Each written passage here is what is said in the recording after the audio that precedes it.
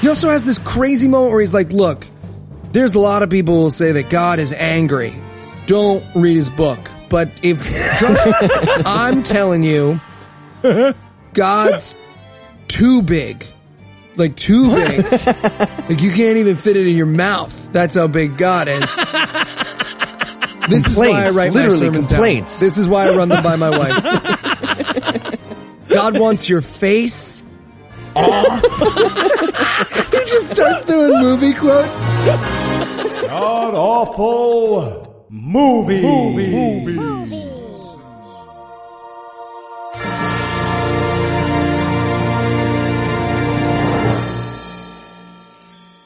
Welcome back to the Gamcast, where each week we sample another selection from Christian cinema because of you. It's your fault. All your fault. I'm your host, Noah Lugeons, and sitting to my immediate left is my good friend Heath Enright. Heath, welcome back. Thank you, Noah. And sitting 81 miles to my right is my bad friend Eli Bosnick. Eli, how are you this fine afternoon, sir? So bored. So bored. This was rough. Boring movie. This movie had the exact opposite effect on my blood pressure from the movie from last week. So tell us, Heath, what will we be breaking down today? We watched Confessions of a Prodigal Son. It's about how religion has better morals than atheism. For example, in Christianity, you can do literally anything you want as long as you ask for God's forgiveness when you're done.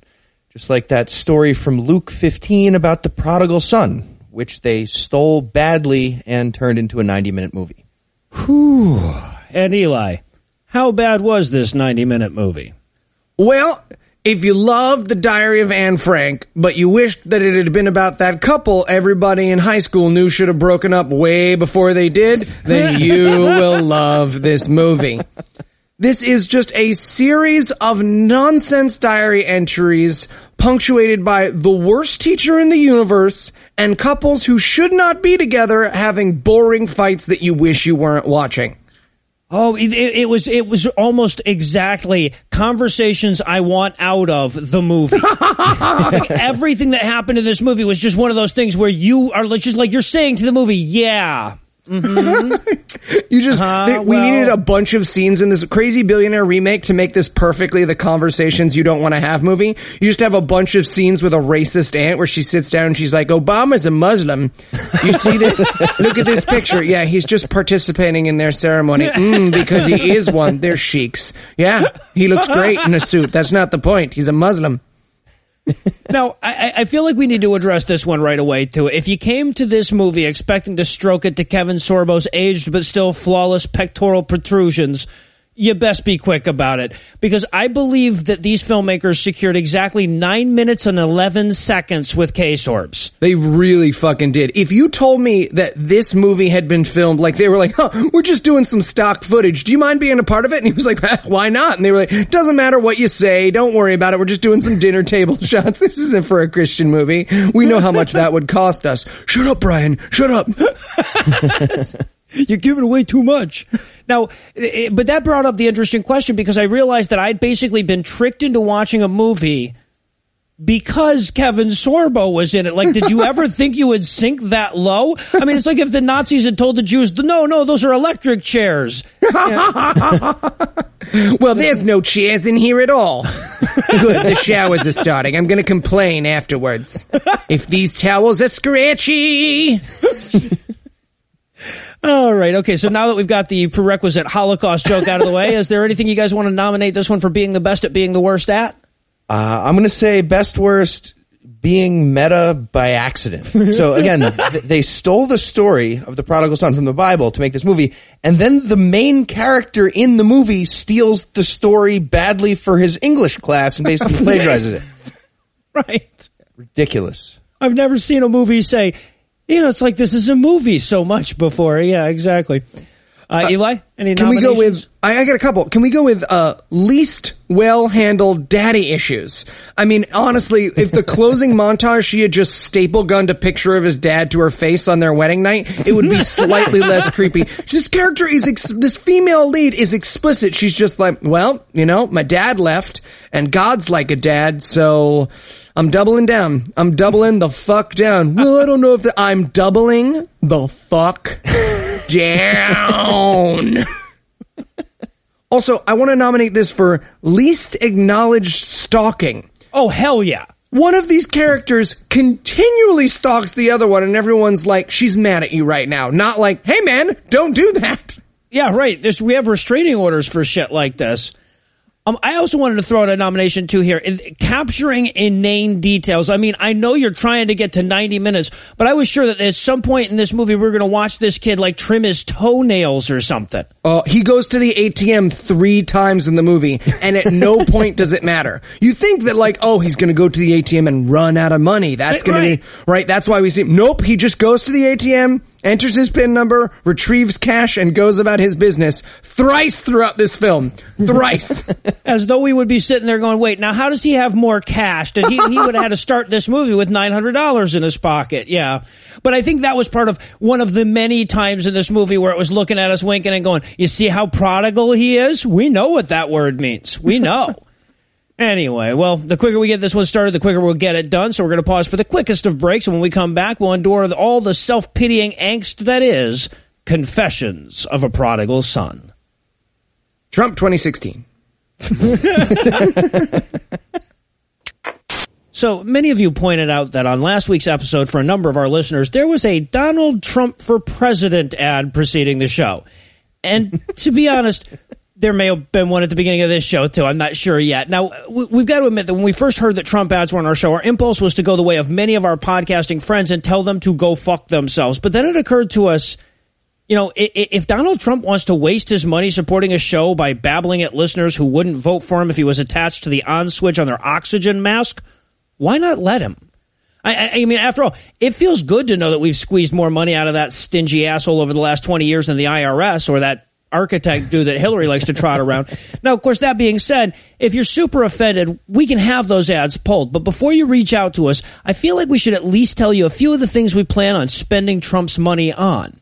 For example, gifts for a gay wedding.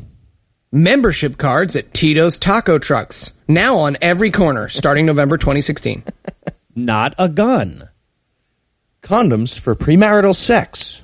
Or as Mike Pence calls them, future baby shields. Our taxes. The Hillary Clinton campaign. The United Negro College Fund. Hush money for all the pussy we grab at QED. What's that? We talked about this. It's too late. It's on the recording. So if you hear an ad for Donald Trump on this or any of our other shows, just remember you just took Donald Trump's dollar and handed it to us.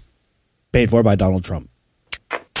Gay Sorbs! Thanks so much for coming in, bro. No problem, guys. What's up? Oh, well, you know, we've got this movie coming out. It's called Confessions of a Prodigal Son. We film in July, and we think you'd be amazing as the dad. Yeah, totally. Perfect. Oh, guys, I'd love to, but I'm actually shooting a different movie in July. I can't take the project. Oh. Really? Yeah, sorry, guys. I'm sure we'll get to work together at some point, but... Okay, hold on. Do you get a lunch break at that project? Sorry, what?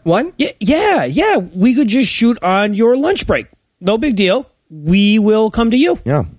Guys, that's going to be like 20 minutes a day. I don't think you want to. All right, sounds awesome. This will be perfect. No, lunch we can definitely work with that. We'll even have you eaten in the scene. Seriously? Yep. Serious as a heart attack. Very excited. Okay, how much does it pay? $11.16. I guess I'm in. Will you take a check? No, I will not.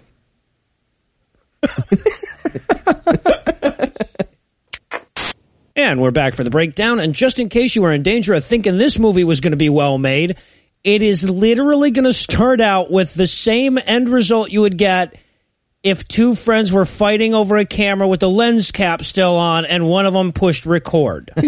0 seconds into the movie and the picture Netflix used to get me to watch is higher quality than the film. Yeah, right. Went all out HD camera for that picture.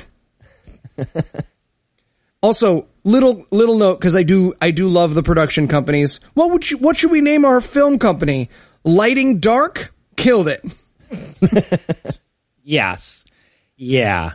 Wow, I hope they come out with more. Okay, so we start off with basically, I mean, I think at this point we've started with something like 712 car crash scenes in the 60 movies we've reviewed. I feel like this might have been the worst. I don't know. Maybe that anti-gay Ray Comfort movie had a worse one, but this definitely competes for the crappiest car crash open we've ever seen. Yeah, well, someone needs to make us a supercut. Listen to me. If you're out there, I want you to make us a supercut of all the terrible car crashes we reviewed, and then at the year-end wrap-up show, we will decide which car crash was the worst. Yeah, the god-awful movie awards here. Yeah, so, and this is where we're going to start, and this is never going to stop. We're going to start this mopey, just broken up with 10th grader voiceover. Dear Diary, conveniently, my parents had a giant picture of the prodigal son. Damn, it's a good thing they didn't have Cain and Abel, or I would have murdered the fuck out of my brother. Also, apparently none of us read that story, because this movie is not what that story's about. It's so fucking stupid. This is how ham-fisted this story is going to be. In the opening line of the movie that's supposed to be a retelling of the prodigal son, the kid starts talking about a picture from the prodigal son story in the Bible that was hanging up in his house. Minute 1. This is the movie version of a 9-year-old explaining a knock-knock joke for 90 minutes. Because orange sounds like aren't you. I get it. Literally anything. If I vaccinate you, will you stop wanting to talk to me? Call back. We had a painting that said spoiler alert on it. Never understood that. Anyway, I'm going to run away from home and be an atheist now. Cool. Yeah, holy shit. Yeah, so a gangly albino is leaving his home in a Nissan. Now, man, this is where we see K-Sorbs. He's sad, but he's just too tough to show it. And they're playing this like this is the big running away moment. We will learn later that this kid is an adult going to college, but nothing. He just gets in a car. It's not like they drive over Jesus' face as they leave. It's just nice sunny day, gets in a car. Yeah. Well, yeah. What's weird is the meta story of this is his parents give him the money for college and some spending money.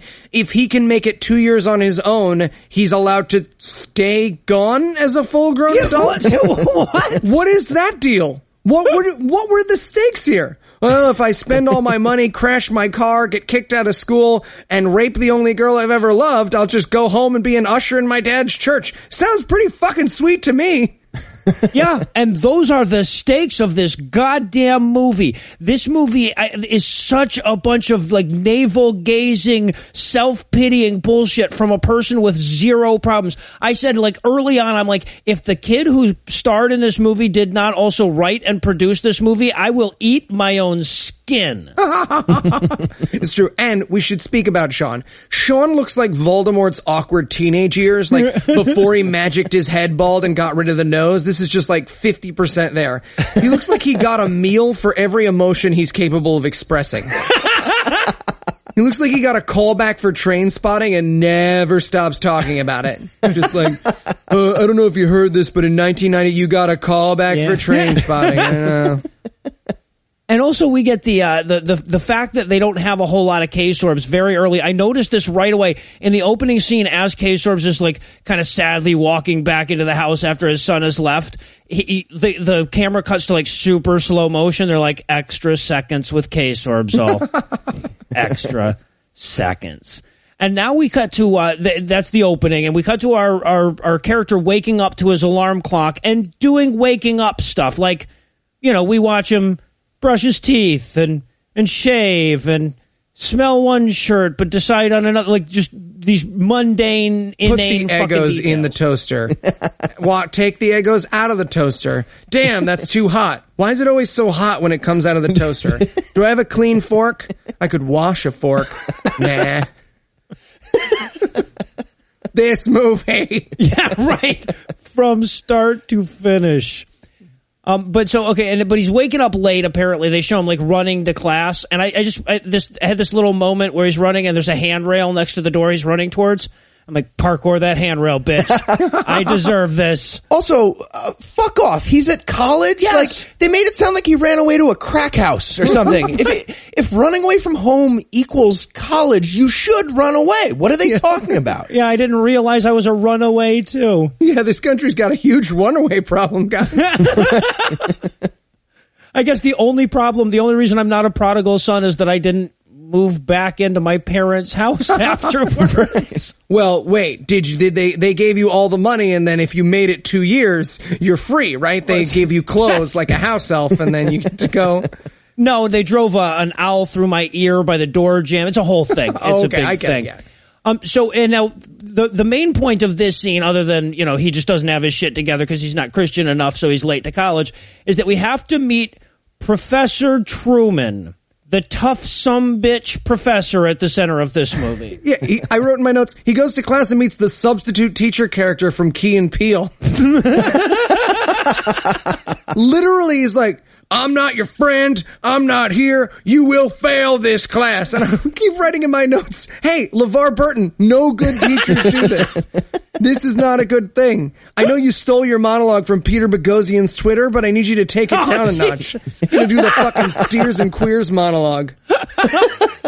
And a couple of things about how colleges work. The people who made this movie have never seen a college. No. First of all, they suggest that this is a just for sophomores English class. That's not generally how college classes work, as I understand it. He also says, like you mentioned before, many of these students are going to fail my class. Like, really? Can you do that? Like, what does that bell curve look like? You can't just fail most of your class. And also, he makes it sound like this is going to be like the men from the boys, but like sophomore English. Yeah, is supposed to be the Wheaton chaff moment at this college. What? And not just that, but like the only assignment we ever hear about in this class is tell your story and what it means. And he's like, not all of you will make it out of here alive. Right. Write what you feel, damn. I wanted a whiplash moment where he's like, not quite my emotion. Trying to, he throws a chair at the kid's head. I said, right from your heart, motherfucker. Yeah, no, of all the fucking classes to have this, I mean, if he was a philosophy professor, it would make sense. But yeah, this is a little much for fucking sophomore English. So we meet Professor Truman. Now, of course, Sean, the main character, he's come in late and kind of trying to sneak in, but Professor Truman isn't having any of that shit. So he literally says, who do you think you are? Right. That's literally his reaction. And I wrote, getting you fired? Like, you're not just, try not to be late next time. Yeah. It's the first fucking day of class. Everyone's late the first day because you got to find your way into a new insane building named after Jews that aren't alive anymore. Everyone knows this. Right, exactly. And everything's numerically by alphabet. Yeah. But yeah, so he like, has a bad time with his professor on day one. And then he comes to try to like make amends after class. But Professor Truman isn't having any of that shit. And I love to, and this isn't the last time this is going to happen, where the guy's like, somebody says of this character, you're incredibly charming and good looking, but that won't be enough for me. It's like, no, he's neither. He just wrote those lines for you to say about him. Several characters throughout this movie will be like, you're pretty charming, and then he's like, Dirk, and you're like, wow, really? What character were they supposed to say these lines about? What did it say instead of Dirk in the first draft? This is a script, guys. And also, it's kind of a minor point, but doesn't one usually have books and pencils and whatnot when one walks in and out of a college class? He goes in and out, doesn't even have a fucking bag. Like, yeah, you guys aren't even trying. He just shows up naked. Ready to learn, I'm open. How's that for a blank slate? Shit, is this not a nightmare? I was fucking convinced this was a nightmare. I'm not hurting anybody. Tends to work as an excuse, as I understand it. So now we have to meet Cameron, who looks like he's going method on a community theater performance of Grease. Oh, I said Steak Gaydon, Pony Boy. Looks like he should be tweeting at me about why Milo Yiannopoulos is funny.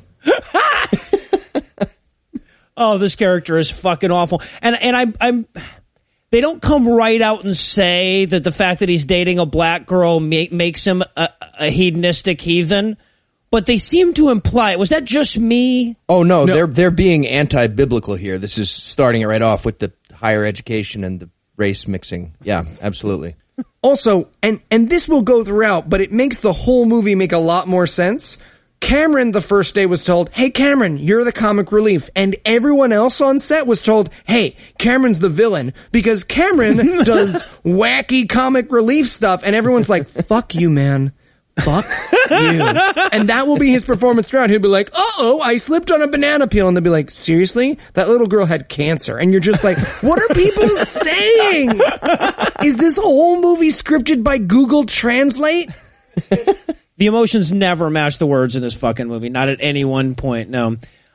So now, I guess Cameron is Sean's buddy, so they're meeting up after class so they can commiserate. But first he has to try to, like, fuck this black chick, so he's like, hey, we're gonna have a big party. And I guess we're supposed to look at it and going, like, partying and drinking and inviting black girls, those fallen little angels. Seriously, she's a Canaanite. Can you not see?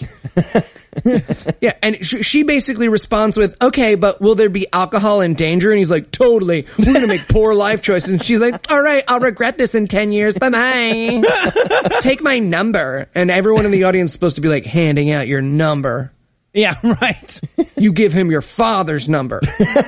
Wearing those short shorts. And your weight in silver. 2 cows. So then they run into James from Bible Youth Group back home. Yep. Who is played by Michael Bolton. Not the singer, but definitely no talent ass clown. Horrible. And here's the thing. James is very clearly supposed to be a good guy in this movie, but the characters hate him and there's never a denouement. So he just keeps going up to people being like, hey, you should check out Bible Club. And everyone's like, shut the fuck up, James. And he's like, okay, wow. Man, when are we shooting that scene where everyone's like, James is awesome? Also, why did we use my real name? Like everyone else got a character. So James is trying to get them to like come to Bible Club and they're like, gross. And a hot girl walks by and they stop paying attention to James's swollen butthole of a mouth to look at her. And he goes, come on, guys, bounce the eyes, bounce the eyes. What? And I thought he was just having a stroke, but I Googled it and bounce the eyes is actually, I've looked it up and there's a whole thing on the internet about it. It comes from a book for Christian teens called Every Man's Battle by Fred Stoker. And basically what Stoker tells kids is like, look, you're naturally inclined to want to look at boobs and tits and legs and pussies and stuff. But you got to learn to bounce your eyes. The moment you feel your eyes touch a girl, they bounce away to something else. It's a whole thing. I want to read that book so bad now. That's Every Man's amazing. Battle. Bounce your hands, Donald. Bounce your hands.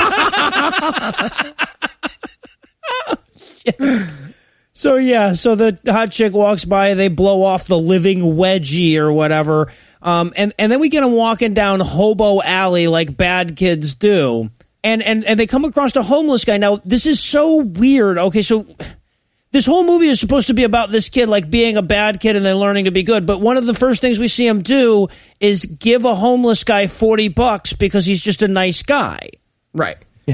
But that never comes back. I mean, it kind of comes back, but it never matters in the movie. Also, they go so far out of their way to make sure we know it's a homeless guy. Like, you don't have to give him jeans that were attacked by a shark. Like, we get that he's a homeless guy. He's sitting there. He's got a little chimney sweep. Hello, governor. Penny for the homeless guy. Yeah, and but we'll get back to that $40 because I have issues with it, but they'll make more sense later in the movie. So, meanwhile, we got to cut to the party where there's all kind of alcohol and shorts, and I do believe every one of us has some reference to the opening scene of International Gorillas in their notes here. Yeah. Mm-hmm, very much so. I think I saw a Starbucks coffee, an IBC root beer, and a Yoo-Hoo. Yeah. In addition to like a couple of other bottles. Look, I know Christian movie makers probably don't listen to our show a whole bunch, but just in case there's one or two out there, bottles do not necessarily equal beer bottles. Just we can see based on the size and shape. That's a Snapple bottle. I know what a Snapple bottle looks like. And also, not everyone who takes a sip of a beer, and you should know this from when Daddy did the bad touch, immediately shakes their head like it's Uncle Jay's moonshine. They're supposed to be drinking like Natty Ice, and they're like, oh, that's strong stuff. Strong stuff. They didn't even get red cups. They got see-through plastic cups. Come on, people. There's also, and this is very important spiritually to me that everyone knows this, for some reason they didn't want to say hell yeah in this movie. Yes. So throughout this movie, the characters go, yeah. That'll come up a couple of times. That comes back. Yeah, especially Cameron, who apparently wears his sunglasses at night at parties. Oh, he's the fucking... I hate him so much.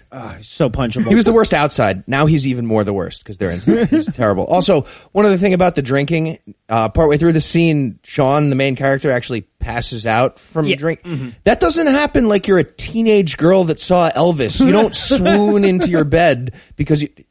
Horrible. Yeah, right, but that's how we have to get to him flashing back to fights with his dad. And my notes here were just generic angry kid words, generic reasonable dad words. Well, and we should talk about, like, they did not write a script for this movie, or if they did, they like had a Thai guy translate it for them, because it is nonsense. Like, you hear it and it just immediately leaves your brain. It's impossible to remember because it's like, I don't want the pressure. You don't know what pressure is. You're perfect, son. What are we going to do? Just give me the money. And I'm just like, oh, I heard all those words. I knew what they meant, but in the order they said them, I didn't hear anything. There is so much of that. There's one scene in particular where I'm just like, they're angry at each other and I have no idea why. But yeah, it's painfully fucking bad. It's as though they were working from two separate scripts on this little fight. But yeah. Yeah, one of them was Varsity Blues because he's basically like, I don't want your life. Yeah. And then, okay, so then we get this weird little backstory moment. It's the backstory of him leaving home as an adult.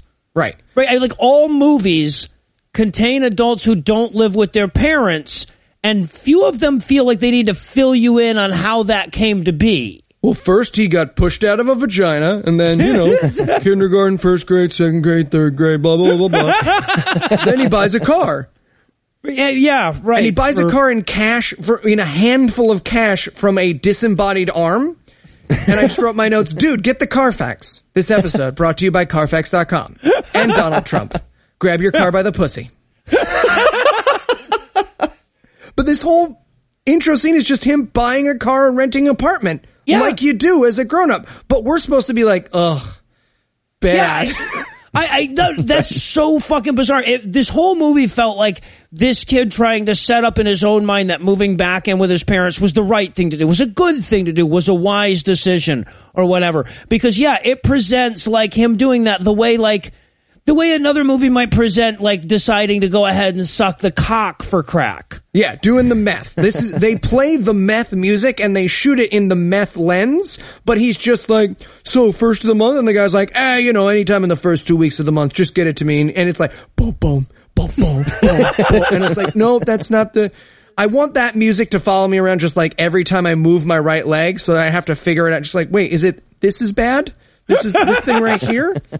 Why am I not supposed to do this? Hotter? Colder? Fucking bizarre choices. Many a bizarre choice. Meanwhile, back in the present day, he's waking up after the party. And the only reason I mention this is because we keep seeing this picture of him with his parents, which means that the kid who wrote this movie is like, I need something that represents my relationship with my parents. What could we use? What could we... Oh, I got it. A picture of me with my parents. What about this giant painting that used to hang in my living room of me and my parents? No, too subtle. So, and now it's time to meet the female lead when he wanders into a diner and she happens to be waiting tables. Right. And he's like, hey, what's your name? And she's like, I don't want to tell you my name. And then he's like, I want to know your name. So she Sherlock Holmes him. She's like, you have been in there. Tell me, when your nipples, did they grow chafe? Fava beans. I literally had she is the Sherlock Holmes / Hannibal Lecter of shooting guys down. And, yeah, she basically answers with the XKCD comic about negging. It was excellent. Like, he wasn't being a douchebag quite yet, but he was definitely about to, as we're going to find out. So, and his response is, so you're saying there's a chance? Really? Yes. Literally, Holy she says, shit. I'm not interested, and his response is, I'm a good guy. Yeah. Oh my fucking God. So, yeah, so basically, he's hitting on this waitress. She makes it very clear that she's not interested. And we're supposed to think, oh, that stingy bitch, he better really dig in there, maybe stalk her a little later, maybe show up at her work at odd hours and stuff. Then he Sherlock Holmeses her right back.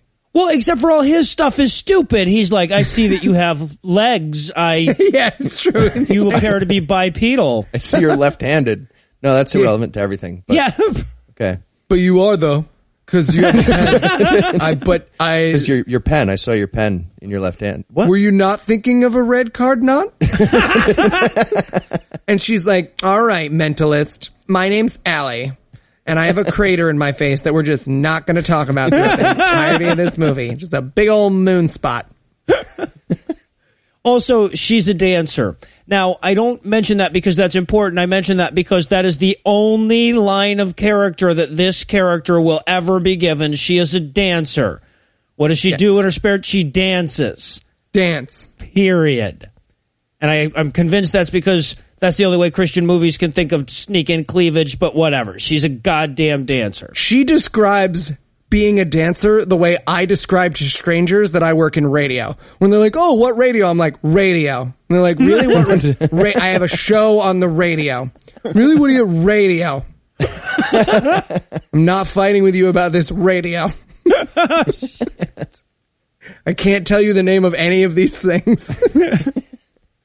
So now we're back to like a smoke-filled party room where Cameron is being all high and disrespectful and Sean is rethinking all the bad choices he's made in the first several minutes of this movie. Yeah, and Cameron's starting line here at the beginning of the scene is, I'm not going to hold your hand after that. Are you kidding me? Like, what situation is he talking about? Like, buffalo wings on a date? Like, cattle insemination? What were they doing? Buffalo wings and cattle insemination. Yeah, why does that have to be an either or? By the way, if you guys want to enter, you can win a buffalo wings and cow insemination date with Heath. It's still open. It's on Omaze. But no, Cameron's telling like I thought it was a hand job story. I thought it was like if she jerked me off, I came in her hand, and I was like, gross, I'm not touching you. But how? I've had my jizz on my hand, like, right now I have my jizz on my hand. Like, how is that disgusting? Yeah, jizz on your hands is like the Incredible Hulk. It's just like, the secret is I'm always have jizz on my hand. Like, but yeah, Cameron, before this scene, the actor that played Cameron wrote, bad people say chicks, and like, that was his note, because he was just like, so this chick and that chick, chickity, chick. Yeah. Right. And Black Girl hears that and she storms off. Right, exactly. But he talks her down by telling her that she's sexy when she's mad. Nobody has ever lived through saying that. Right? I turned to Anna at this point. We were watching the movie and I said, how would you? And she said, I'd punch you in the balls. And I was like, fair. Now I'm really mad. How sexy was that? Also, Cameron has pills of drugs. Pills, guys. He has very clearly a bottle of like amoxicillin antibiotic, and they act like it's ecstasy. It's not. Right. Well, because you get prescribed ecstasy. It comes in that's prescribed bottle. I was like, what are those perks? Because like perks don't make you go into like woo. She's like, all right, this wine is better now. Yeah, right. Exactly. Holy shit. So they take drugs and have sex with black women until the night is done. And then we show him waking up. And like basically we're 16 minutes into the pre-movie now. It'll be nice when the story starts. And then we get some more of this shitty 10th grade voiceover diary nonsense. And this is the most amazing moment of the movie to me, because the big revelation that he has here is that he goes, in the voiceover, I'm like the main character in a movie, aren't I? Oh, it's such a bad voiceover. They do this throughout the movie. It's like Webster's Dictionary defines choices as the bad things I'm making with the start of this essay and this movie. Like, come on. Yeah, you're the main character. The monologue throughout this film is trying to fill the 10-page double-spaced limit. He's like, and many people would say that isn't the way, but to those who would say that it isn't the way, I would say, and it's like, oh my God. Right. Oh, it's so fucking painful. So fucking bad. It's everything anyone ever wanted you to read that you didn't want them to read to you. The movie. Terrible. yeah. But that's okay, because now he's going to soccer tackle the waitress girl. This is the clumsiest bumping into someone scene in the history of film. It's film. so stupid, too. It's like an already met cute. That's like, they already have met each other. Whatever. It's fine. Yeah. Yeah. So he's walking by texting or whatever and literally bumps into the waitress, knocks her to the ground in the clumsiest, oh, let me sit down now kind of way you can imagine. Yeah. So he offers to walk her wherever she's going, and I want her to just go, Utah. I'm going to fucking Utah. Get your fucking boots on, bitch. But she's like, no, I would rather you didn't. He's like, well, I'm going to walk with you anyway, so you don't really have a choice. Isn't that romantic? And it's not. No? It's not. It's stalking. She just hasn't blown her whistle yet. And so they go for a hasty cool. walk. Can I get one of those? Toot, toot, toot. What are we doing? Here comes the romance train. Also, they have this weird, and it's because it's badly written, but they have this fucking insane moment where she won't tell him what kind of dance she does. And he's like, what kind of dance? She's like, And he's like, what kind of dance? And I was like, at this point, she's a stripper, right? Right. She has to be a stripper, otherwise you're just like ballet. Yeah, right. Yeah, pole dancing. That's clearly the answer. Well, yeah, anyway. And also, like, his strategy, I guess, again, keep in mind, this actor wrote this movie for himself, right? So the lines he writes for himself when he meets this girl is like, oh, I'm very interested in you, so let me tell you all about myself and my backstory. Oh, yeah. He's not even charming when it's a script. And her script clearly says, be charmed by this before her line. But she clearly hates him. Yeah, oh yeah. Right, and lacks the acting acumen to pretend she doesn't for any moment in this fucking movie. Well, yeah, and she doesn't know when she's supposed to be charmed because all of his lines are so terrible. So he'll be like, anyways, and she'll be like, ha ha ha, what was the joke? The joke that your character just told my character that I found charming. Are we done shooting? I need to put another layer of lacquer on my teeth. But the important thing is he browbeats her into a date.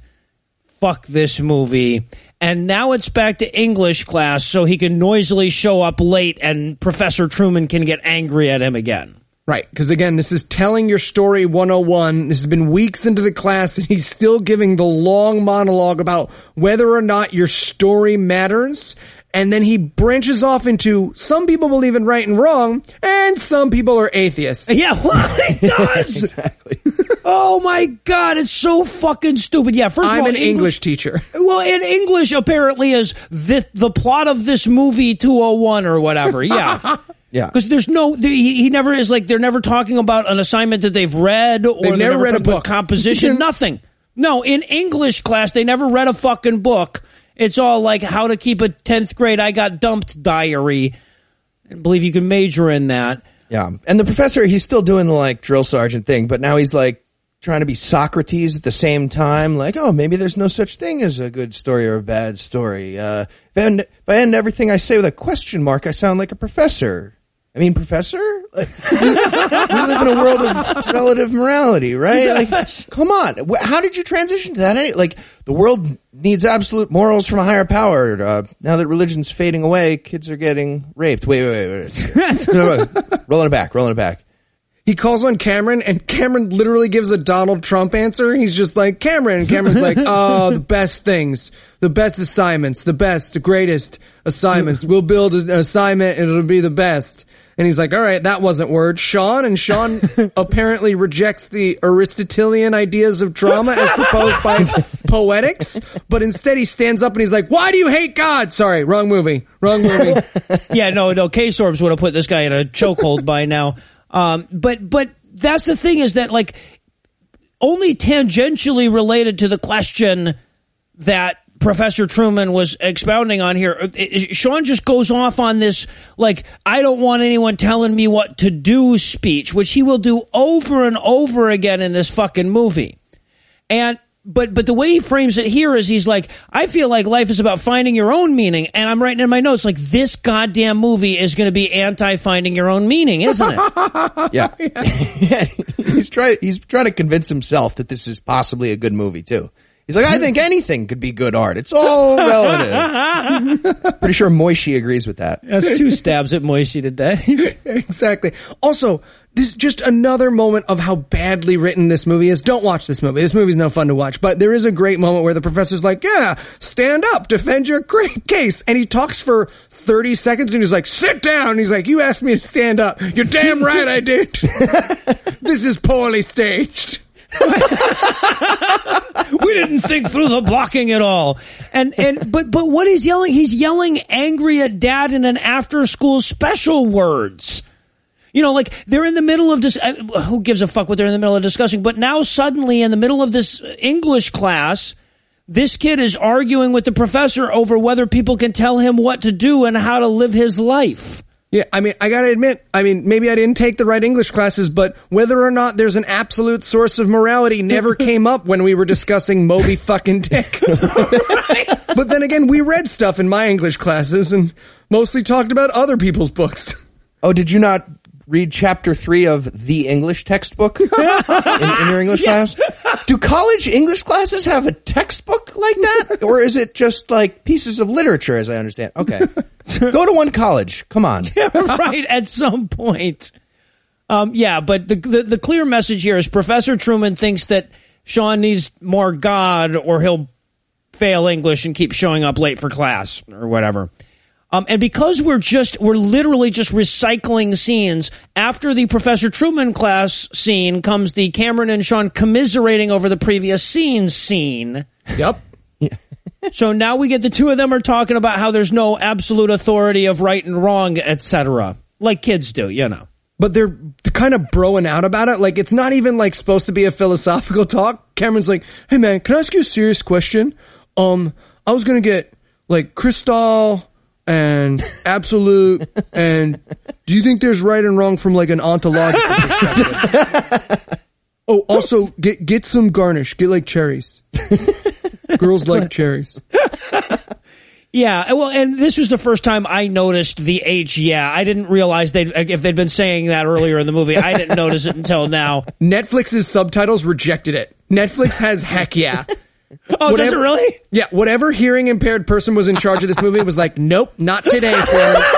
You're not writing H, Dad. You're writing heck. You're writing heck, and I'll take the consequences because this movie, I've had to do 3 Christian movies this week, and Shirley's gotten to do the Ben Affleck ones. She gets to pause them and figure out what he's saying, so fuck it.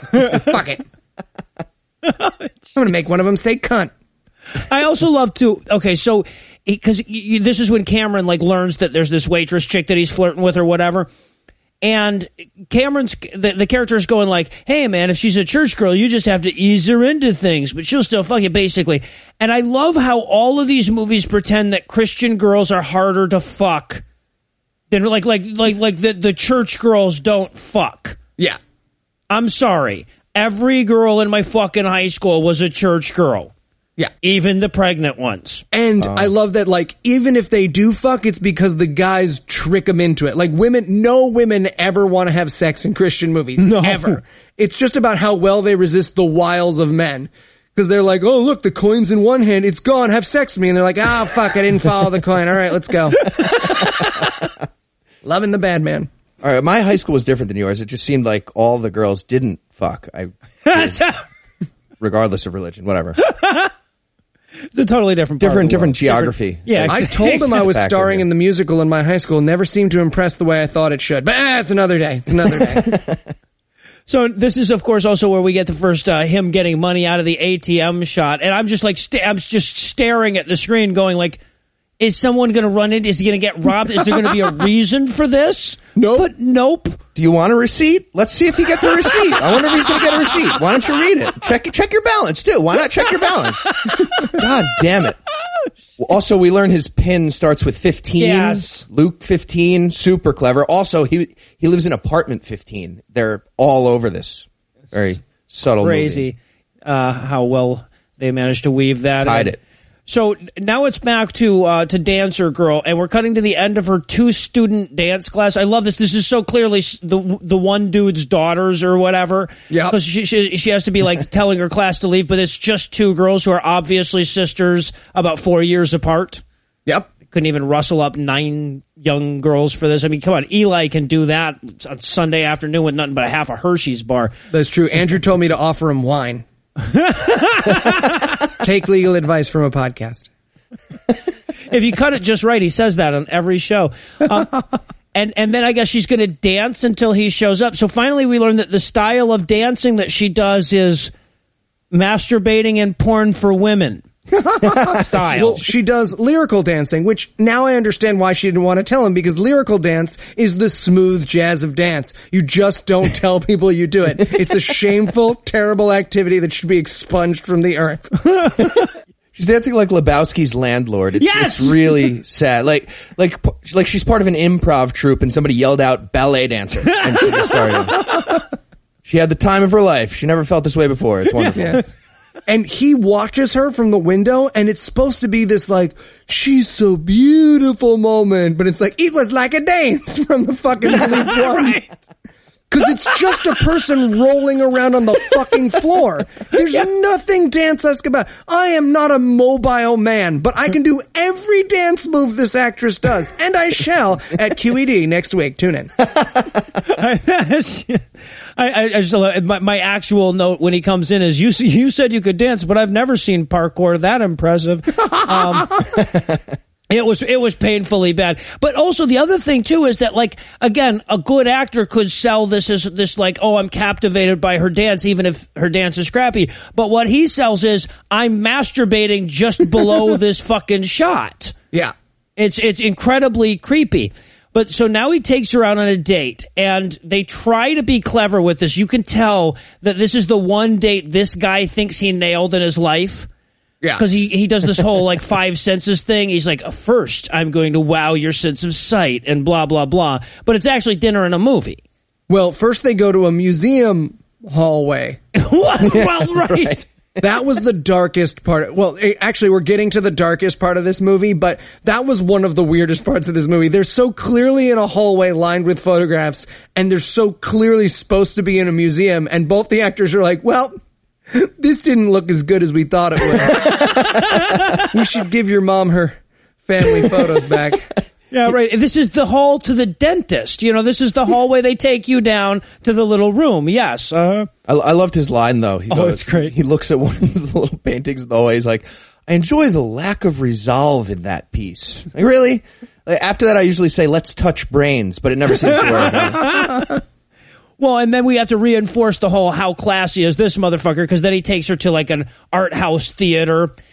And they walk out. We see him going in, and then we see him coming out immediately after with the most banal, generic after movie talk you can imagine. She says, I can't believe the stepmother turned out to be the bad one the entire time. And it's like, wow, man, you've never seen a movie.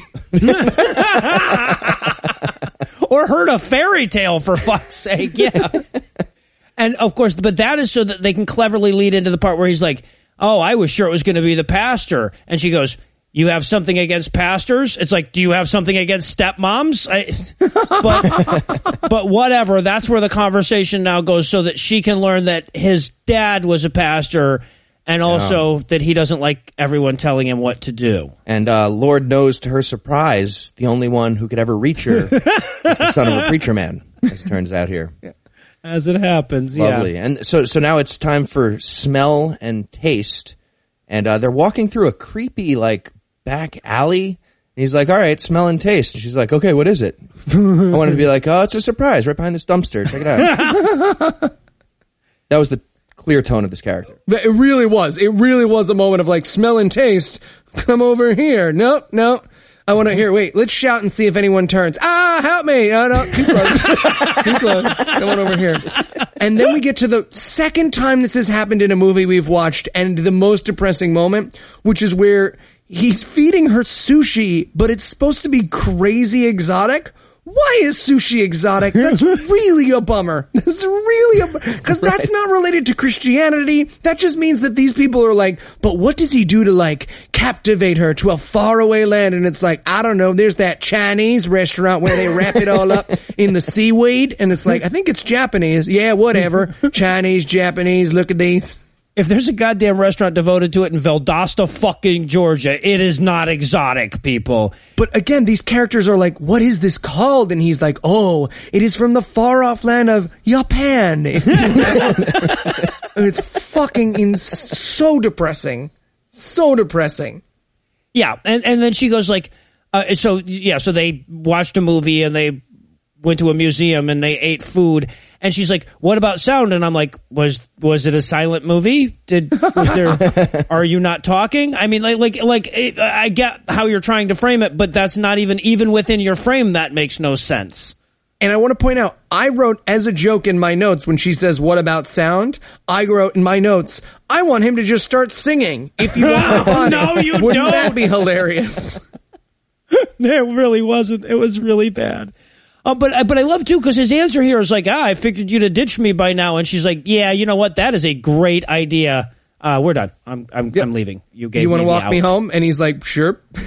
And then, yes, we get to hear him fucking sing. And this is where I went to all caps and bold and larger font. Oh, I wanted so bad for just a better singer to walk in and steal the date. Like an a cappella group fly. No. We have to listen to him sing for 5 minutes. And it's pretty goddamn bad. And so once that's over, I guess we just have to linger in this brain callousing conversation a little bit longer. So she goes like, why did you leave home, Sean? You over 18-year-old in college, you? This is not a question that needs answered. Why did you? Because I'm over 18 and I'm in college. Well, they're back to back. Like they're doing a fucking prom portrait. I wrote in my notes, are they about to duel? That would be a good twist for this movie if these characters now duel. For no reason whatsoever, they have the characters stage this conversation on opposite ends of a fucking streetlight facing away from each other. Yeah, no goddamn reason for this. But yeah, so basically he explains to her that, his parents wanted him to go to a Christian school, but he felt like he could excel at community college, so he took his chances. And she comes from a broken home and has daddy issues. Well, right, and I love, too, that, because my biggest issue with this movie, well, one of my biggest issues with this movie was just that it, dwelled in all of these non-existent problems, right? Like, oh, this kid has it so hard with all these people telling him how to live his life. And I love that, as soon as she goes into her backstory, it's like, yeah, my dad abandoned me when I was 3. And I'm like, oh, well, then this guy needs to shut the fuck up around you forever, right? About his problems. But he smells like Old Spice, so it's working. It's working. Yeah, I wrote down, you ever want to meet him or role play meeting him? Just throw it out there. Just throw it out there. Just me. There's one guy right now who's super uncomfortable. I feel you, dude. I feel you. Just you and me. So yeah, so he doesn't get a kiss or anything. She boots him off, and so I guess then he goes to meet up with Cameron and Salacious Black Girl after the date to drink more alcohol and be more bad. Right. And basically, they're wandering around the campus, and Cameron's like, "Hey, man, look, that's Professor Tubman's class. You should do a monologue into this camera and throw a bottle." And so he does. Yes, this clumsily set up you should scream what's really on your mind into the air right now. But it's so terrible. He's just like, whatever, I do what I want. Throws a bottle and he's like, I broke something or something. All right, let's go. That scene is taken care of. Cut. Right. So now that we got his fucking profanity-free tirade about his angst or whatever, the key thing that we have to know about this is that the black girl was videotaping it the whole time. Mm. And then he throws the bottle and it apparently breaks a window or something. Who knows? Post monologue. Yeah. Hits Professor Tubman in the back of the head. And the speech is so bad. It might as well be John Galt. He might as well ask God if he's being detained in the middle of it. So shitty. So now we're back in class, and Sean isn't even paying attention to Professor Truman. He's fantasizing about how awesome it was to throw that bottle. I guess. Yeah, and basically the professor says to him, so, Sean, have you decided what Act 2 will be about? Have you decided about my false dichotomy yet? Either A, choices matter, or B, you want to continue being an atheist. Time to choose. So terrible. Listen, I do not like the way you are planning to live the rest of your life, and I will give you a bad grade on a creative writing assignment if you do not change your mind. That's the stakes of this film, folks. And also, I love, again, how little they're paying attention to their own fucking movie. At this point, like, he gets a call from his mom, and he just ignores it. And we're supposed to be going like, oh, he's ignoring calls from mom, but he's in class. Yeah, he's sorry, Professor, I know you're talking directly to me, but my mom is calling me. Right. But yeah, and then Professor Truman stops him on his way out of class because, again, we're just recycling scenes from this point on. And again, same exact conversation. I want you to know you're the main character from Catcher in the Rye, but that's a bad thing for different reasons. Yes, he tells him he has immense potential, but no discipline. And the professor also threatens how he's going to be grading those papers. Like, who the fuck else would be grading the papers? Yeah. How is that a threat? Was he even trying to say, I'd love to know what they actually think college is. Yeah. Anyway, now, so everyone hand your paper to the right, and if you make it from the top down to the bottom, that's an A. If you only make it about halfway down, you fail. And light their chair on fire! Somebody write your God's dead on it, and then you'll be okay. But also, like, the movie is because like the movie is the assignment that he's writing, is the essay about his life, right? So the movie is stopping at the end of Act 1 to say, the first part of this movie wasn't very good. You can do better than this. And I appreciate the honesty. I appreciate that they're giving their own script a failing grade within the film. It's true. So now guess what happens after class? We get Cameron and Sean commiserating about class for the third goddamn time in the first half of this film. However, we do get a really golden moment here where Cameron goes, yeah, man, I mean, my parents used to give me money to go away all the time. And it's like, I get it, Cameron.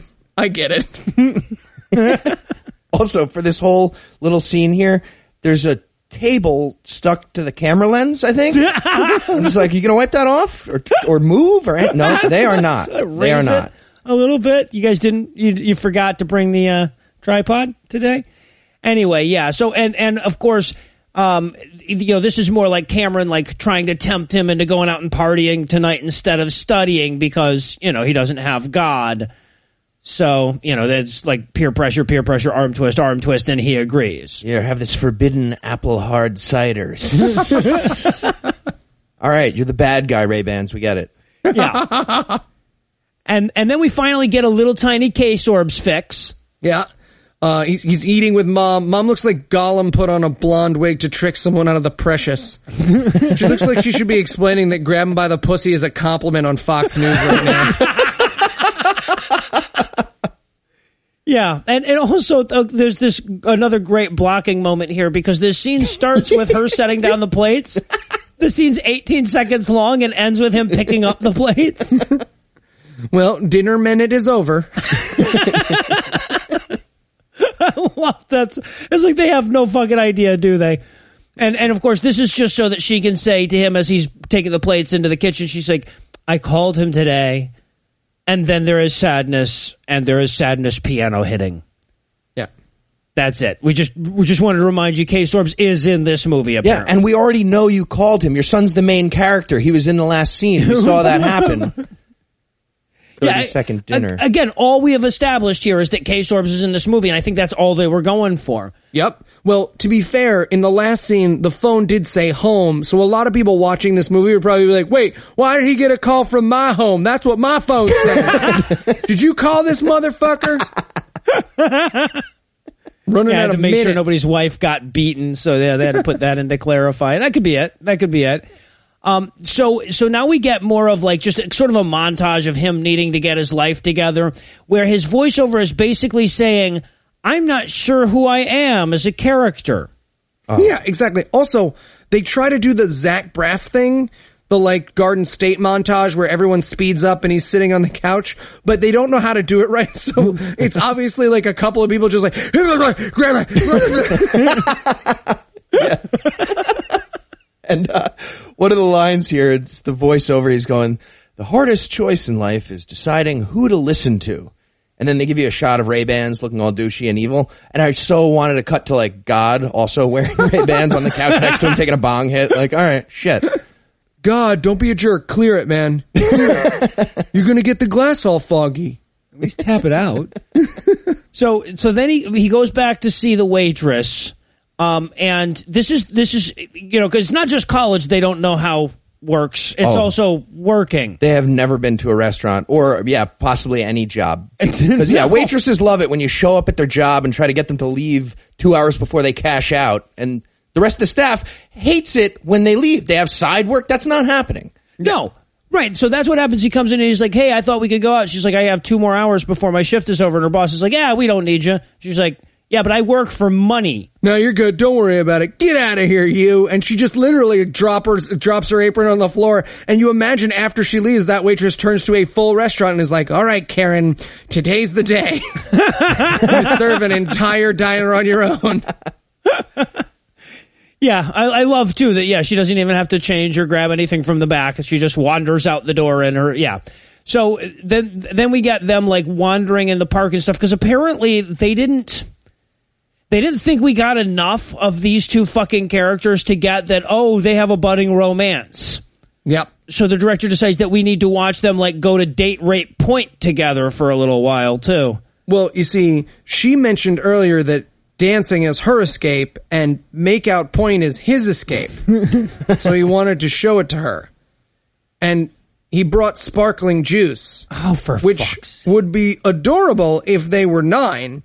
But since they're full-grown adults, unless you're force-feeding sparkling juice to a hitcher you have at the bottom of a well in your basement, you need to get yourself some fucking booze, people. And Allie's response, he breaks out the sparkling grape juice in the disgusting, dirty plastic cups. She's like, yeah, well, I tried the hard stuff a few times, but it wasn't worth it. Like, what the fuck is she, like, sparkling heroin? What hard stuff? Yeah, I wrote, I used to drink the A word, but it was holding me back. Now I'm a waitress who teaches kids dance. Yeah, right. Yeah, exactly. Now my dreams are coming true. And so, like, and she's like going like, oh, this is so beautiful. I'm like, this is make out point from a 50s movie. But also, ladies, never let this guy, any guy really, but this guy take you to this place. This could not be a rapier location. There's a great moment where they're like having this heart to heart. And we should point out that she says something that's like from her heart. And then she goes, I don't know why I'm saying all this constantly throughout the movie, as though you have to have your life story tortured out of you during a courting process.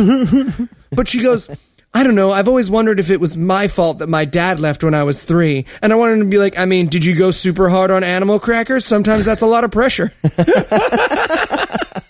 Yeah, we also get her telling the story of being jealous because one of her friend's dads bought her a little cross necklace. She's like, yeah, I wanted it so bad. It was just this little thing that you could easily get me later in the movie.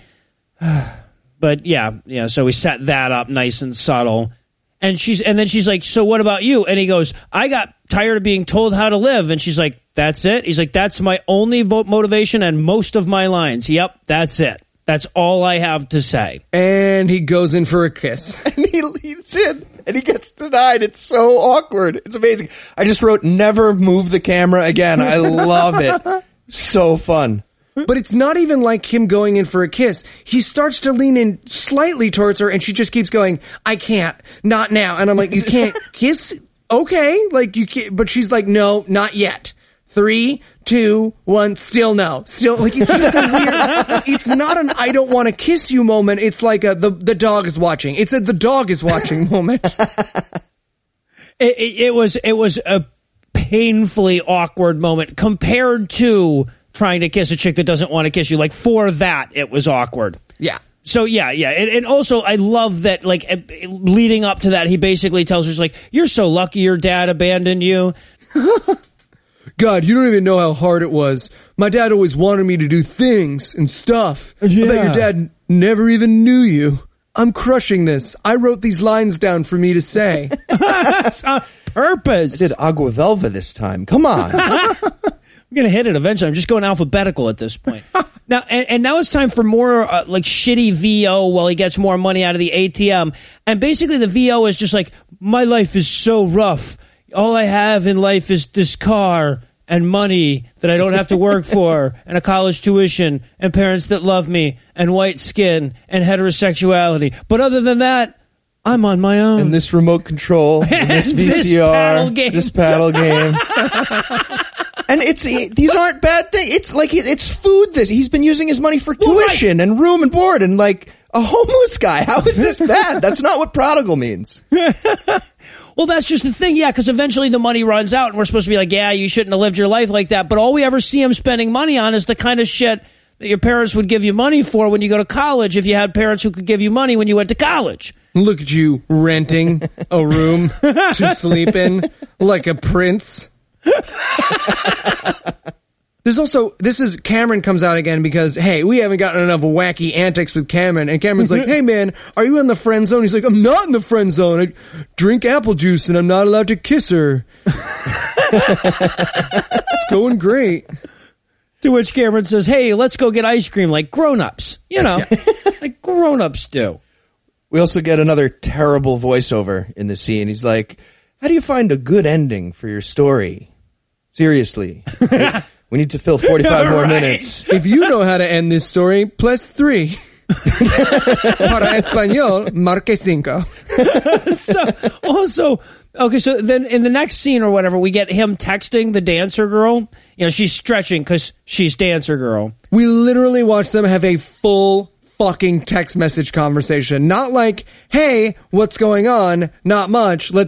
We watched them text back like 7 fucking times. And each time I was like, it's still going.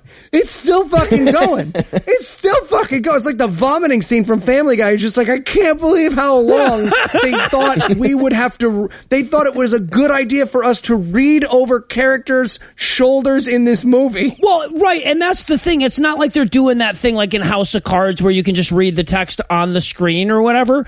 We're like looking at it from an angle, and you can tell the cameraman's going, no, a little more to me, and up. We actually spend time watching it say, other person typing, ... Yes! That happens for several minutes in this movie. Yes. Yeah, this movie clearly seems to think these pictures are moving is still enough. Yeah. But then he finally texts her to try to get another date, and it's basically like, oh, sorry, I tried to kiss you, hadn't spoken to your dad yet, or any of the other men with leans, but can we try this one more time? And it works. Yeah, right. So they meet again at date rape point because the scene we had 2 scenes ago, we have to do again now because apparently they just didn't get everything out that last time. Right. But we do get a little problem of evil here. He brings up problem of evil, and her response is, maybe it's your fault you can't guess God's favorite number between 1 and 1,000,000. Well, yeah, the janitorial apologetic of the day is, maybe you're not trying hard enough to listen to God. Right. And look, I'm sorry, but like as a person who communicates for a living, that's not how it works.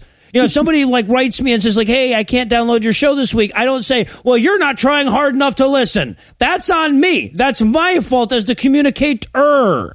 Okay, but seriously, most of the time when you people message us, like, your phone's broken. You always message me like 20 minutes later and you're like, it's working now. And I'm like, yeah, because I would have gotten 1,000 fucking messages if it wasn't just you. Look on the Facebook page. Jesus Christ, my personal Facebook? You think I do the editing? I'm trying not to eat peanuts during the record. It's fine. I'm not mad. It's fine. Audio Boom. It's on Audio Boom now. How many of you got it from Libsyn? What did you do? Just opened your fucking computer like a serial killer and walked around with an open laptop listening to our show? Buy an iPod. I still love you guys. I still love you. So yeah. But this is also where she gives him the I've been going to church line. And I love too, because she's like, I've been going to church. And he throws out the why with all the disgust that I would use if Lucinda said it to me.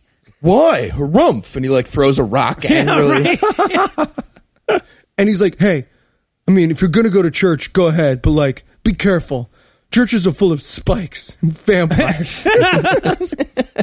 Well, she's like, be careful. And I want him to go, yeah, the rape and stuff. It's actually pretty widespread in there, and they have a whole system covering it up. And she's like, ooh, good looking out. But no, instead, we dwindle on Pascal's wager a little bit. And we also get some more of him trying to, like, build into the script himself working out a better script in his script. Like, he shows up for the day. He's like, hey, I need more good scenes for this my story. Do you know about screenwriting? And then he actually lists like several types of good scenes in movies that this movie will not ever have. Yeah, right. She's like, well, what's in a good movie? And he's like, explosions and compelling dialogue and characters that you give a fuck about, stakes, you know. I don't know. Obviously, I don't know. Are we going to roll cameras? This is also where they take a second to shit on James because she's like, yeah, I go to church and there's this Bible group. And he's like, oh, is this run by some asshole named James? And I wanted the other actor to be like, oh, wow. Okay. Man, he's going to look silly when they shoot the scene later where James turns out to be super cool, right? I haven't gotten this schedule for that day yet. Has anyone seen what day that is? We've only got Kevin for another 9 minutes, guys. Right. I hear he's going to come over and give me a big old high five.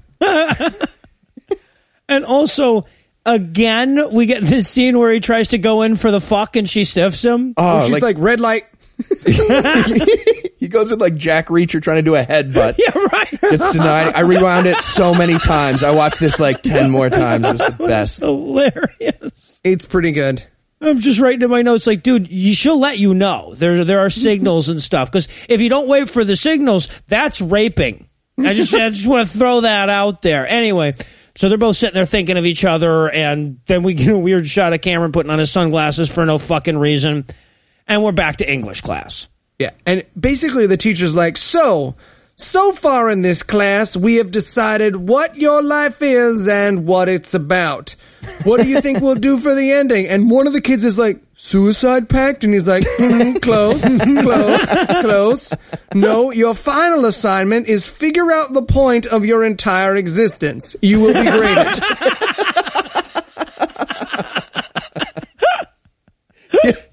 Yeah, he actually says, what makes your story worth being told? And apparently the rest of the script's just going to be reciting a Sid Fields book, I guess. So bad. And then we get our third stopping Sean after class scene so that we can let him know that the professor's much more impressed with the way Act 2 is going. This movie is improving. Also, the dean needs to see him. So he goes to the dean, and literally, this is the scene. And again, don't watch this movie. This movie's super boring and terrible. But oh, hey, if you're going to do this scene, can I do the audio hiss in the background? Can I just throughout my notes, I have Noah. How you like that? You like that hiss? How you like that cricket every time they go to make out point? You like that? Just a cricket being like, your movie fucking sucks. MIDI cricket. I'm a cricket. MIDI cricket. Oh. So he comes in, and literally the dean turns around in his chair and goes, Mr. Smith, come in. And they zoom in on his shiny fucking bald spot of a head. It could not be more comical.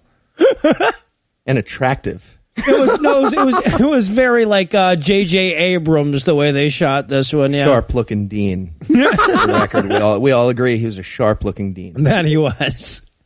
So, but of course, this is where we learn that they've seen video of him throwing the bottle. Oh, no. Well, he goes, we found a video of you on a social networking site. That sentence never ends well because Sean's like, yeah, I'm a pretty popular guy. And it's like, nope, I don't call people in just every time I see them in moving pictures. And of course, if we crazy billionaire this, because they just play the audio when he turns the computer around, and the audio is gay porn in the crazy billionaire version. Oh, sorry, nope, that was already up. Nope. Oh wait, that is you too, though. We found you on that site too. So yeah. So that's why that was there. I blind you with the top of my head. So he escapes. So yeah, but the key here is that Sean is now expelled and has to pay $5,000 for the. $5,000? Did he hit like a diamond sculpture with that bottle? What the fuck happened? Must have. You threw that into the Swarovski crystal room. Also, they don't get to just like blackmail you for money. He's like, unless you want to get the police involved, that'll be $5,000. Like, that's blackmail. If someone breaks your shit, you have to get that money from them on a legal basis. You can't just be like, all right, $30, we'll call it even. Right. Might as well be like, give us $10 million. And of course, Sean is freaking out. He's like, I'll do anything. I'll take acting classes, I swear. But it's the thing in that video enough. you just showed me. Yeah. Wait. I can polish your other head too. So now he goes home to be angry and sad. And they do the thing, okay, you know the thing in movies where like the phone rings and he picks it up and starts automatically yelling, thinking he knows who it is, but he's got the wrong person. They do that. But here's a couple of reasons why that's wrong. Number one, it's a cell phone. Cell phone. That's no longer a thing. Yeah, that's not a thing. Number two, we don't even know who he thought that was. Right. It's not like he was, because usually in a movie when they do that, it's like, I just hung up the phone with Frank, and then the phone rings and I call back and I'm like, Frank, goddammit, and then it's the girl or whatever. But it's just that, like, when his phone rings, he just randomly assigns a person and starts yelling into it, apparently. And he's like, you're right, God's great and I'm awesome. And the guy's like, hey man, I'm your landlord, your rent check bounced, get out. Yeah. Here's another thing they don't know how works. Yeah, it's actually his last 2 rent checks that bounced, we find out. And doesn't it seem like this call would have happened a month ago? It seems like it, How does this work? And then he's evicted by tomorrow? Well, by, the end of the day today. Like, yeah. or he turns into a pumpkin? What is the threat here? You can't just evict people that day. Yeah, but in the Christian movie universe, apparently you can. You can just call them up and say, hey, your last check bounced, get out of there by the end of the day, and you have to. So, and then, of course, the kid throws the picture of his family, so now the glass is broken like it's a broken family, and then he yells at God so that I could get bingo and before the interstitial break, which is nice. Yeah. And he calls Cameron and he's like, hey man, I want to engage in some risk behaviors tonight. We doing any risk behaviors? And he's like, sure are, bro. We're not going to dare to resist drugs at all. And he's like, great, I'll see you tonight. Yeah, right. And then a few happy shots at the table with K-Sorbs later, and it's time for Sean to go to the big party. But before we can join him, I need a little bit of a reprieve from this stilted bullshit, so we're going to pause for a quick break. But before we do, let me give Act 3 the hard sell here. Will Sean's pale and sickly skin burst into flame in the daylight? Will Cameron get greased lightning running in time? Will dancer waitress girl and her friend not have enough money to pay for the pizza? Find out the answers to these questions and more when we return for the pretentious conclusion of Confessions of a Prodigal Son. Listen up, maggots. I want to make clear one thing right now. I ain't your mama and I ain't your friend. You will learn in this class. You will learn harder than you have ever learned before. And when you learn, your butthole will bleed. Do you understand me, maggots? No. I don't. What's happening? Wait, what? Yeah, you're not actually allowed to talk to us like that. You're a professor. I mean, why would you think this was a good way for anybody to learn? Well, you know, I'm tough, but I'm firm. You work hard, and then you'll be right. Yeah, sorry, that's not how learning works. That's how the military works. Do you think we're in the military? Wait, is this boot camp at Fort Wash? No. This is a college class. No. Oh, fuck. Well, if I'm here... Hello, cadets. I'm drill instructor Armson, but you can call me Ted. Why don't we move all our chairs in a circle? I'll hand out the syllabus of all the push-ups and sit-ups that we're going to be doing this month, and then we'll do a little icebreaker. I'm Tiger Ted. Army's weird.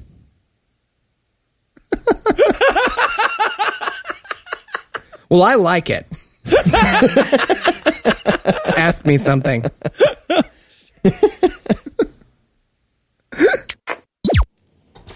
And we're back for more of this shit. We're going to rejoin our hero, Depravity Already in Progress. Because, again, we're just recycling the same 6 scenes. Now it's time for a party scene. Right, but then we also cut to a Bible study which has 3 people sitting in folding chairs, as if the movie wants us to go, well, I don't know, this Bible study looks pretty stank nasty. Is that what they... Huh? Yeah, so, and this is, I guess Allie, the waitress girl, is getting texts from Sean, and I just want to point out, like, when we see her getting the call or whatever, her phone screen has dancing on it, because she's a dancer. She's dancing dancer. Yeah. Also, she never has sleeves and always has precisely 1 inch of cleavage. I think that's as much as you can get away with in the Christian movies. Anyway, so yeah, but he calls all drunk and stoned to tell her she should come to this party or whatever. Right, and she acts like he's trapped under a car. She acts like Lassie's barking something about how Sean's trapped in a well. She's like, I have to go. I have to say, it's so clearly a drunk dial. Look, I know you're Christian and you're not used to the real world, but everyone knows what, like, you should come here. Shut up. Everybody shut up. You should come here. Yeah, something tells me that's not her first. So, and also, like, James the dork is hitting on her too, but Christian style. So he offers to drive her to pick up her drunk boyfriend. I'm like, this is begging to be punched. There's like no more clearly, I want you to punch me in the face than, well, would you like me to drive you to the party where you can pick up your drunk, angry boyfriend? Right. Oh, he wants to hold her hand so hard, wrist deep. So they show up at the party, and I love, too, like, the James character, he looks at the party, he just sees all the alcohol and hedonism, and he goes, are you sure? And he actually says, oh, God. Guard your heart. Yep. I'll be praying for you. Those are the exact words. Which means I'm going to jerk it in the car and cry while you get it. Just so everybody knows. I think everything he said really meant I'm going to jerk it in the car and cry. Everything that actor has ever said means I'm going to jerk it in the car and cry. Hashtag jerk it in the car and cry. The Eli Bosnick story. So then she shows up at the door, and Cameron answers the door. And I just want to point out that Cameron and Sean are wearing matching white Hanes undershirts, like Team Douche. Yep. Or something. But at any rate, so like Cameron comes to the door and he's like, oh, you must be the mysterious girl he keeps talking about. She wanders into the party, and honestly, like, I guess she's too Christian to touch drunk people. Yeah, she's like, oh, God, they've got alcohol on their hands. It's gonna get me. Yes. So, yeah, and then he yells at her because he has no acting skills, so right, that's shitty his couple emotion. fighting at a party, the movie. Oh, for fuck's sake. This is a movie where you can't get up and be like, well, time to head home. Come on, who's riding with me? I got 5 in my car. 6 if we sit in laps. Come on, people. Yeah, but, you know, he yells that he doesn't need her help and he's fine without her and additional Act 3 stuff. Right. Anyway. So she storms out and he tries to chase her car down using his $6 million man powers that we didn't learn about. Yeah, right. No. but no, it's not quite that. It's not quite going to work. So now he's going to get in his car to chase her down, despite being well over the legal limit. Oh no! Right, and again, this is where we get the wonderful car crash, which is a car, a tree, a car again. There you go, you get it. A sound, yeah. And while he's doing, right before the wreck, we're getting more VO or whatever. And now he's monologuing in that style of like, if you do not use contractions, even where it is silly not to, you are profound. And he crashes his car into a tree because his own voiceover was distracting. Yes. He's basically like, they're all going to laugh at you. They're all going to laugh at you. So now he wakes up on the couch with a bag of ice on his neck. And I guess we're just supposed to have like flirty, fun conversation going on in the kitchen between Cameron and his girlfriend. Because they're making pancakes together. But the line that we start is like, we could put ranch on the pancakes. And I just wrote, fuck this movie. Well, 6 minutes. 6 minutes of this character vamping about like, oh, you sure? I think ranch would be pretty good. I got some strawberries. I got some bananas. Let's name all the fruits we can while this character slowly walks into the room. Oh, it was so bad. And he's like, what happened last night? And he goes like, oh, dude, you wrecked your car. And then he throws out the tee-hee-hee, that's funny, ha-ha-ha-ha, that you would say that when it's obviously not true, ha-ha, right? But you can't even tell that that's what he's doing because he's such a bad fucking actor. Yeah, Noah just did a much more realistic version of that fake laugh than that kid does because he goes, ah, ah, You can't tell if he's having a nervous breakdown or laughing, yeah. And then they're like, no, really. And then he fake-ass angry punches the wall, too, you know? He's like, fuck you, Fridge. And he instantly comes calm and he's like, hey, man, will you give me a ride? And he's like, oh, sure, yeah. So fucking laughing bad. without smiling, and then you try to fuck my fridge? Absolutely. Let's get in the car together. You drive. Let's get you the fuck away from my poor girlfriend. So, but now where he needs a ride to, it's not to where his car is. It's not to the fucking impound or anything. It's to stalk his kind of girlfriend chick that went out with him twice at work. Right. That's where he next goes. The next scene is him showing up at work to stalk the waitress. But she's literally just won't look at him. So he shows up and the other waitress is like, she doesn't want to talk to you. And he's like, oh, talk to her. She's like, what? Go away. And he's like, all right. Well, what do we do now in the movie? Well, he even says that. He's like, I don't know what I'm supposed to do. And I'm like, it's like the script has become sentient, you know? So, yeah, and so then we get, like, more broody music as he looks over things in a sad way. And at this point, I was laying bets that this kid actually wrote and performed this song. He didn't, but I was pretty sure he did. Yeah, it was pretty close. But this is also, like, this is a weird moment of, like, look, if I'm not going to pass college and never be told what to do or be a preacher, I don't know what the fuck I'm going to do with my life. And it's like, dude, you have a million things you could do. Get a job, do some shit, start a podcast, fuck. Yeah, right. Well, exactly. The stakes of this movie are literally any of the things that you could do, go do them. Yeah, exactly. And here's the thing. When I was this hypothetical character's age, even though this actor is 45, when I was this hypothetical character's age, I assume 19 or 20, I was scooping rotten chocolate out from underneath the mats at fucking Max Brenner's in New York City from 4 a.m. to 7 a.m. to get myself through acting school. And at no point was I as whiny as this entirely trouble-free child is. Well, right, like the kid doesn't even have a job. His parents are just putting money in a bank for him, for fuck's sake. It's like even fewer problems than the average affluent white kid in college. There's also an amazing moment in this montage where, like, he decides he does have to get a job and he's just searching for janitor jobs. Like, the only things that were available to him were preacher, pass college and impress black professor, or janitor. I guess so. He's on Craigslist. And by the way, if you're willing to abandon absolute morality, that site has much better paying work than janitors. Yeah, right. It's true. Pay attention. Come on, Sean.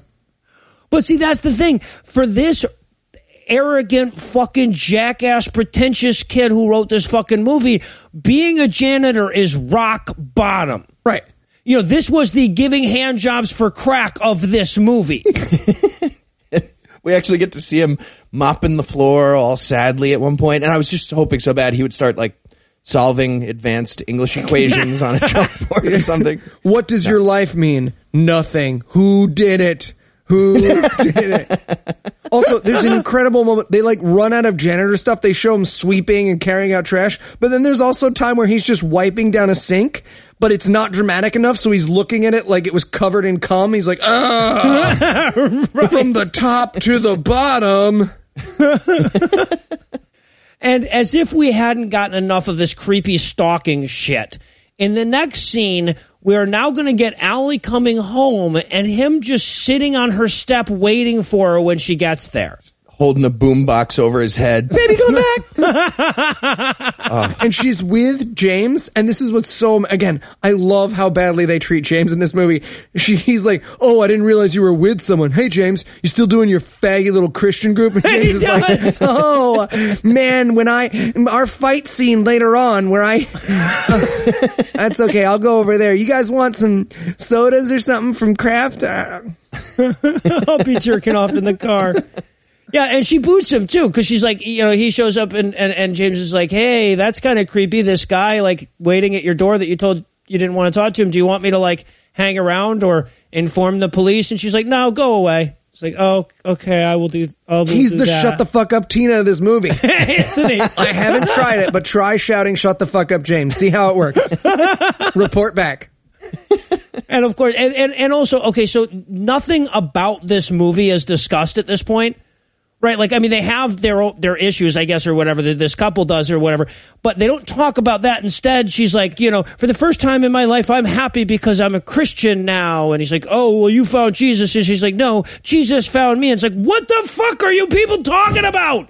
That's not what this movie's been about up until now. It really is. It's the fucking Meisner exercise of movies. It's like, I have found Jesus. You have found Jesus. I have found Jesus. Like, oh, my God, stop. Someone kill a baby. He also says in this movie, he's like, even Jesus wouldn't forgive me. And I wrote in my fucking notes, every third character in a Christian movie. Also, nobody ever. That's never the thing that's holding us back, folks. Anyway, so meanwhile, cut to Cameron verbally abusing the black chick. We got all kinds of shitty couples fighting here at Dave's Shitty Couples Fighting the Movie. We got your black and white couples. We got your white and white couples. We got invisible couples that apparently abandoned their child when they're 3. Come on down. We got all kinds of shitty couples fighting. Yeah, so I guess the black girl has caught him cheating, and now they're breaking up, and she smacks him. Oh, that was fun. Rewound that a few times, too. Yeah, it was pretty great. Punches Ray-Bans right in the face. She leaves, and he's like mad at her, and this is where Sean turns to Cameron and goes, we're all sick, and Jesus is the cure. And I just wrote, note to self, lyrics for Christian rock band, we're all sick and Jesus is the cure. Got it. I also love, as she's leaving, he has to shout something out after her, and this is the actual line that Cameron shouts out. He goes, "Thank God, I'm tired of your incessant talking anyway." And I just wrote, what people say when they're angry. It's just like that. I wanted him so bad to tell her to get the H out of here, but he didn't. Just get the H out of here. I'm effing sick of this, okay? You see.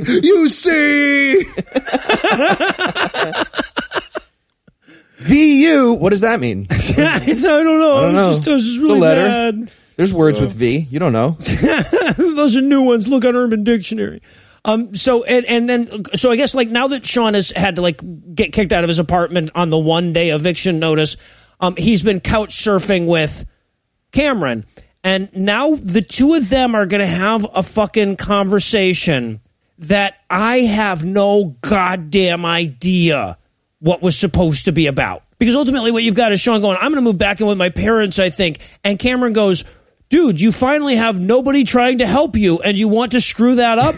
Actual line! Yeah. Cameron's trying to convince Radiohead not to sell out. He's like, seriously, man? Seriously, I remember when it was just you guys, 20 people in that bar. And now you're just fucking everywhere. And definitely don't move back in with your parents. That's stupid. George Costanza did that. It did not work out. Yeah, right. Exactly. If you need some community support or whatever, try out Sunday Assembly. Cut. No improvising. No improvising. I mean, there's nowhere out there for you except your home with your parents. That's the real cool thing. Arms crossed across chest. Yeah. Well, also, what was Cameron's point here? Okay. Because Cameron's going well, if you want to move in with your parents, that's fine, but I'm not moving back in with your parents. Or what? I mean, what was? That's really the conversation. I have no idea what Cameron's point in this conversation was supposed to be. It's he's like, I'm going to move back in with my parents. He's like, that's not a choice for me. It's like, yeah, I know. I didn't say you were going to do it, though. I said I was going to. Do you want to rewind? You guys want to rewind? Start again? I don't know, man. Maybe you should have put some punctuation in the script or, written in character names. This is really hard. Stream of consciousness. Whatever it was that they were fighting about is enough to make Cameron kick him off the couch. So now he's completely homeless. Yeah. Sleeping on a park bench. And we also get shots of her, looking at a cross necklace. Yeah, well, and we're going to eventually learn this, but apparently he broke into her dance studio and hung this cross necklace up as a gift for her. I missed that entirely. I thought she just bought herself a cross necklace. I had no idea why we were looking. I thought she still had the one that she stole when she was a kid. But no, eventually she says, later on in the movie, you gave me that cross necklace. That was really nice of you or whatever. And I'm like, oh, boy, you really should have, made that clear in the moment. But yeah, that's what's supposed to be happening here. Yeah, exactly. I figured out Memento easier. There's so little happening in this movie. We really shouldn't have to dig. But yeah. So, and also they show him cause he's got his half box of belongings that he's carrying around with him. Yeah. He got fired at work and everything else is one little cardboard box. Right. Yeah, exactly. And believe you have my stapler. Believe you have my prapler. So, oh, that's bad. But then I guess, but he's supposed to be, it's so rock bottom now that he slept on a park bench. And it shows him laying down on this park bench, and then it shows him waking up or getting up because he could not possibly look less like he just slept on a fucking bench. Yeah. Oh. He doesn't have lines on his face. We also get a Victor Hugo quote here. Oh, right. He's doing another voiceover, and he says, Victor Hugo once said, "To rise from error to truth is rare and beautiful. But what he left out was that's not easy. It hurts." What he said. To rise from the ashes involves destroying a part of who you were. So, like, what a great accidental quote about how hard it is to leave a religion when you get brainwashed from childhood. I was just thinking to myself, yeah, man, you do have improvements to Victor Hugo's writing. Well, you do. You tell us what he meant. Please mansplain Victor Hugo to me. Oh, it's so painful. So, all right. So now, just as you forgot that Kevin Sorbo was in this movie, we show back up at his church. Right. And he's going rogue. He comes up to the pew and he's like, look, this morning I had a plan. I had a whole fucking thing I was going to tell you. And then he takes the cue cards and he tears them in half and he says, but nope, tonight, someone give me a job and a location. Come on. I really thought he was going to say, I'm not going to use that sermon today. Today I'm going to rap. And he just puts a hat on his head backwards. Cameron pops up behind him. Shit. Yeah, but instead it's like, no, I was going to do this sermon about Jesus, but instead I'm going to talk about the conclusion of this movie. Rip, rip, rip. Yeah. I'm totally like the dad in Luke 15, right? Right? Tied it together. He also has this crazy moment where he's like, look, there's a lot of people who will say that God is angry. Don't read his book. But I'm telling you, God's too big. Like, too big. Like, you can't even fit it in your mouth. That's how big God is. This is why I write literally my sermons complaints. down. This is why I run them by my wife. God wants your face. Oh. He just starts doing movie quotes. We need 16 minutes with K-Sorbs.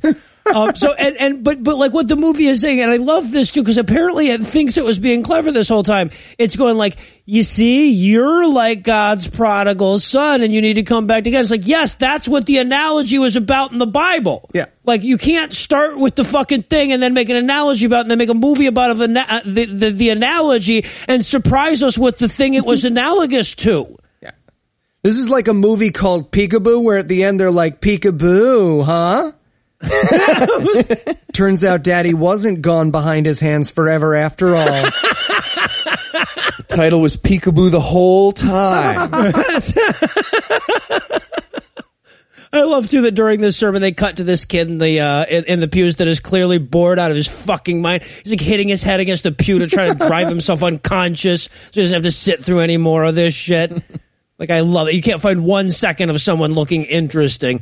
But anyway, yeah, God is just like K-Sorbs. He wishes you would come home. That's the message. And apparently now that he sermons about as fast as he eats dinner, because 81 seconds after the sermon begins, it's over. We cut to people leaving the church. You know, they're going like, hey, man, appreciate you keeping the sermon quicker than married sex, but I didn't want to spend all fucking day here. And then Sean shows up at the end and drops his boxes and coat like it's the end of An Officer and a Gentleman. Kevin Sorbo's going to pick him up. He's going to put a captain's hat on, get carried through a Chinese factory. Oh, shit. And I love, too, that, like, you know, the dad comes to hug him, and he's like, Dad, you wouldn't be happy to see me if you knew about that. And he's like, nope. He's like, Jesus, he forgives you. He forgives you. He's like, but I wanted so much for him to say how much gay sex I had, you know. And then he just slowly steps back. Hose me. Hose me. Hose me. We're pretty sure we can fuck over our kids for this kind of thing. Just like, no, I'm not doing the prodigal son thing. I'm just back for the weekend. It's Thanksgiving. Still atheist and gay. And I love to, okay, so like, and this is what I thought was going to be the closing fucking line. I thought the goddamn movie was over at this point when he comes back to his dad, but no. But he says, he's like, but because of redemption through supernatural forgiveness, I have a second chance. I'm like, no, because your parents have money. You have a second, you selfish son of a bitch. Yeah. But apparently, there's still movie. We haven't earned our way out of this one yet, because apparently we got to see him all cleaned up and tie up that loose end with Allie. So now he shows up at Bible study to yell at Allie in front of a group of people that should restrain him. And again, it's an incredible moment because he walks in and James is like, hey, Sean. And he's like, fuck you, James. You shut the fuck up. And James is like, right, okay. And then he's just basically like, you complete me. You had me at sparkling grape juice. I want her face off. Well, he might as well, because he totally forgets his lines in this scene, too. Oh, yeah, it's supposed to be like the big, burst-in grand gesture speech. And he's just like, I want to make a grand gesture. I guess that was it. Okay, bye. It's literally, it's 10 seconds. Otherwise, I wouldn't be here making a fool of myself, which I obviously am doing. More lines will be written at a later point. Note to self, don't forget to write this. You're killing this. You're killing this, Sean. How does a good writer write a grand gesture burst in Yes. voiceover? Might as well have been saying that on the way in. And then I guess Allie forgives him and finds his overacting charming, so James will still never get to have naked time. Goes out into the car to beat off, I guess. So, yeah, so then she goes with him to his, welcome back to the family party. And it's like, as soon as they show this party scene, I'm like, Kirk Cameron's going to start dancing any second now, isn't he? There are several children at his birthday party, apparently. It's kind of creepy, yeah. He comes in and Kevin Sorbo's like, a toast to my son, Sean. I sure hope there was a rest to this movie. He found his way all the way to the credits. Hooray. And then there are stupid words and Allie and him walking through a park. And then more Dear Diary bullshit. Yeah, and then he finishes the English assignment. Isn't he expelled? Right? Does this matter anymore? No. I would have loved if the movie just ended right after he got expelled. He's like, I guess I don't have to write this shit anymore, and the movie just ends. This is the perfect ending. He shoots the professor and he's like, it's just been revoked. Yeah, I mean, he's telling the fucking story. It can happen however he wants it at this point. So, obviously this movie didn't deserve stars, but I don't even feel like it deserved clever analogies. So instead of our typical close, I want to finish this one up by asking you to tell me how bad this movie is again. But just to make it a challenge, I want you to do it in the style of a bad, introspective 10th grade composition. Dear Diary, the definition of incompetence is defined by Webster's as Confessions of a Prodigal Son. Anna, no, I did the dishes last. Well, I did. Well, because I had a recording. No, everyone stay on the line. Listen to this. I had a recording, and you said, well, no, I'm not yelling at you. I'm trying to speak loud enough so you can hear me because you're in the other room. If you come into this room, we can have the I'm not yelling. Darling, I'm not yelling at you. I'm trying to explain. We can talk. I'm not negating your emotions. I'm trying to communicate. You tell me what the best way to communicate in this. Everyone, don't you stop listening to the podcast. I got 45 more minutes of this. Yes, no shit. That for 90 minutes, folks. All right. Bad introspective 10th grade composition. Yes. Beginnings never really begin, and endings never really end. Words are love. The aesthetic value of an artwork is in some ways always relative. To wit, what may be hackneyed tripe to one observer might be the beau ideal to another. Thesaurus. Syncope. Nonetheless, this movie is what Webster's Dictionary defines as God-fucking awful. Well done, sir. Well done.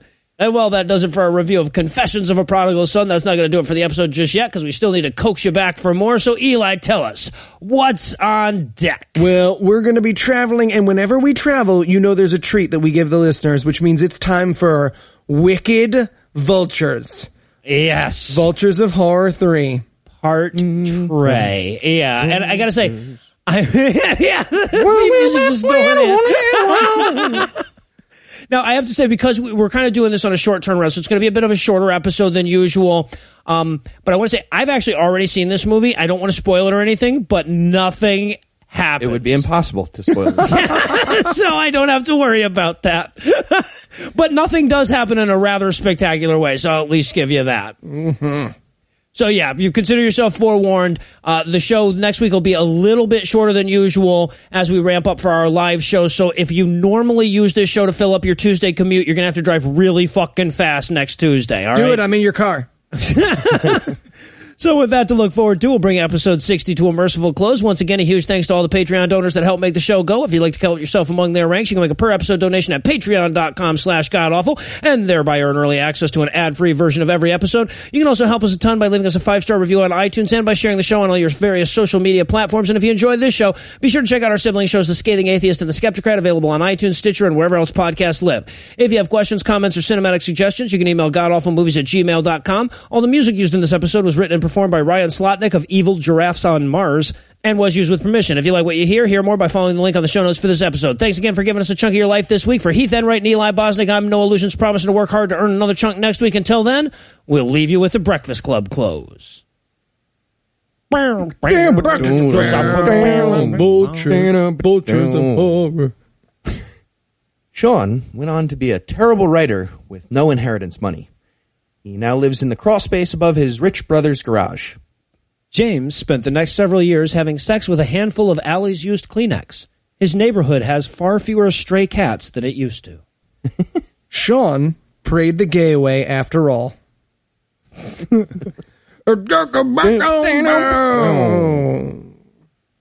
preceding podcast was a production of Puzzle in a Thunderstorm, LLC, copyright 2016, all rights reserved.